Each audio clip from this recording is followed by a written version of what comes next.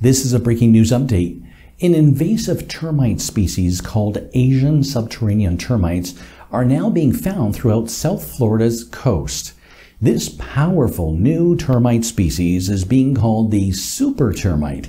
They can reproduce more quickly than other termite species. They attack trees, then enter your home via underground tunnels.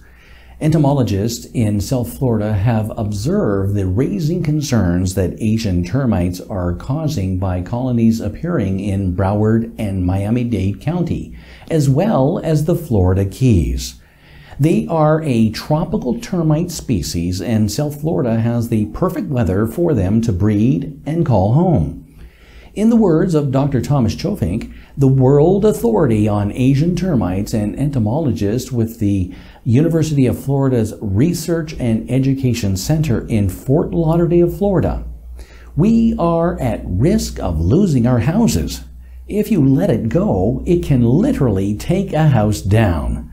We've had termite problems forever, but this is a new type of pressure. This is a new type of damage, and this is a new beast on its own. Studies say 50% of native pine in Fort Lauderdale alone are currently infested with the termites. But is not all bad news. Scientists have developed a bait that can be carried from one termite worker to another, wiping out an entire colony within a few months. This new system is named Centricon and is backed by multiple independent research studies that showed it as the most effective termite control option. So, the best solution is to have your property protected by the Centricon baiting system.